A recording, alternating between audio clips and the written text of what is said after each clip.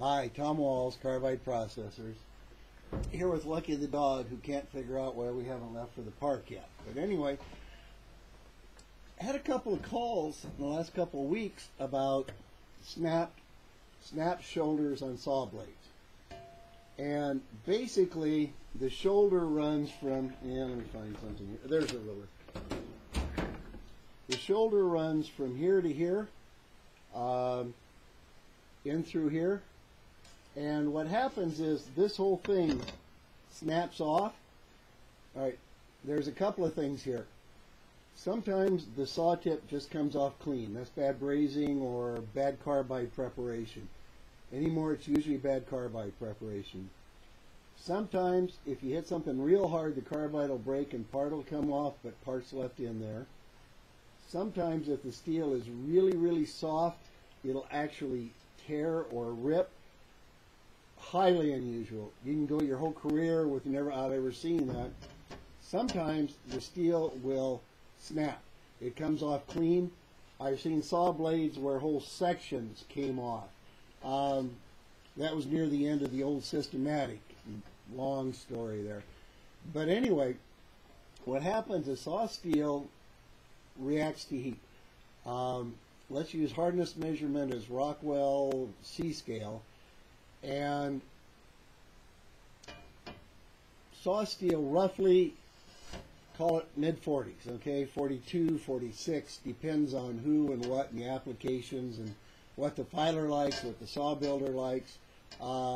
If you tell me I'm wrong, the ideal Rockwell is whatever, fine, I'll agree with you. Anyway, for the sake of argument, figure it's the mid-40s. So this saw steel is supposed to be mid-40s, which is a combination of strength and hardness. If you overheat during the brazing, you can bring it up as high as a Rockwell 60. At Rockwell 60, the saw steel is really hard and it's really brittle. When you braze a saw tip in, if I stand up, we've got a white background. Can you read the t-shirt?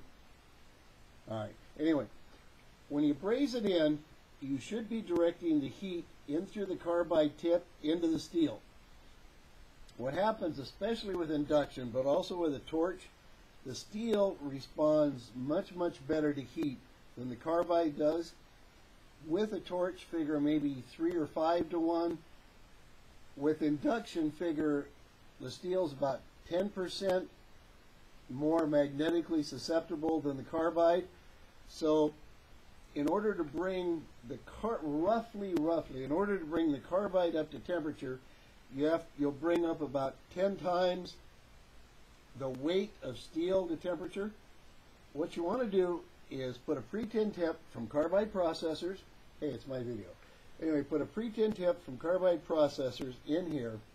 You heat through the carbide, through the braze alloy. You heat as little of the steel as you can. And the reason for that is that the steel you heat is going to get hard, it's going to get brittle. At brazing temperatures, it just does. If you can control the heat affected zone into this area right behind the steel, and you have to get the steel as hot as the melting point of the braze alloy, because that way it bonds properly, it forms an intermetallic, you get a super strong bond. If you don't do it, you get a cold joint, and typically it stays on until you run it and then it comes off. If you heat here, and you can see in the drawing on the blog where they've got an induction coil, and the induction coil, one loop comes down around the tip and the other loop comes down around the steel. That way what they've done is they've heated all the way back to here. The problem with that, when you heat it all the way back to here, you get a chill line, whatever, you'll get a color change too. Typically the heated area gets stripes in it, kind of a rainbow stripe. The area where the hard steel, the heated steel, meets the softer steel is called a chill line. And there's a couple different definitions for that, but the one I just gave you is ballpark. Other people may have slightly different versions. Anyway, when the saw runs, the impact, the saw is running this way, so the impact is coming this way. If you have a little bit of hard brittle steel back here, but you have a big, strong, soft shoulder behind it, you're good as gold. It'll run just fine. If you let the heat get all the way back here, you get a heat affected zone back here where you get embrittlement. What happens, particularly if a saw with, I don't know how many this has got, but if you get a saw with more teeth, you have consequently smaller shoulders. When it hits here, it pushes back on this. Where you have a transition zone, and most of you people watching this are incredibly good mechanical, so you'll understand this. When you have a transition zone, you have a weakness, sort of like where if you have a smooth curve, it's equally strong all the way across. If you have a curve with a kink in it, then the weakest point, it's going to bend, it's going to break at that kink. Sort of the same idea here. So when this hits something, as it will, it's more likely than not to snap the whole shoulder off.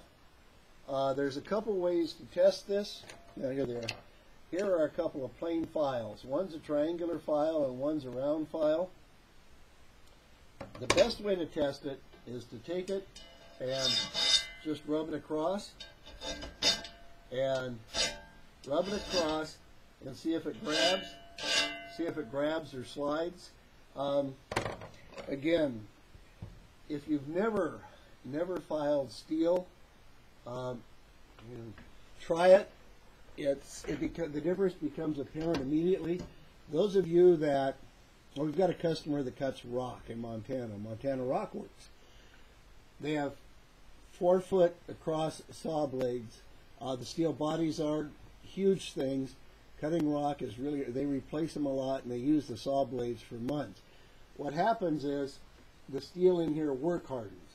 And Don Wallinger, as a matter of fact, in the video taught him this. If you get a work hardened notch, you give it the file test, take a Dremel or something and grind it out till it's soft and you can get it anymore. With the two files, the triangular one is sometimes preferred because it grabs more and some people feel it's more sensitive. However, when you do as I just did, and this is a plate that's never going to be run, when you do as I just did, what you've done with the sharp triangular edge is created a notch, which is a stress point. More properly, it's a stress concentration point. In any case, it's a discontinuity in a smooth curve, and just as we said earlier, this is where the trouble's going to start. So this is an invitation to a crack or a crack or a tear in the steel, and it might be a tear because now we're looking at the 40 Rockwell steel. So the round one is, if you're going to run the saw, the round one is far and away preferred. I would not use the triangular one on a saw blade that's ever going to be run. Prevent embrittlement, go see our video on how to braze saw blades, part 1 and part 2.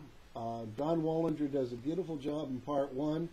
The Hartleys do a beautiful job in part 2. Hartleys use a different flame and they've got an entirely different technique, but neither one of them has any problems. They both get 100% results, so that's hard to argue with. Anyway, that's some information on embrittlement and saw steel, and as I say, that's come up a couple times lately, and I don't know why, but there's some things. More online. Feel free to call me anytime you want, and we'll kick it around if you have a problem. Thank you. Bye.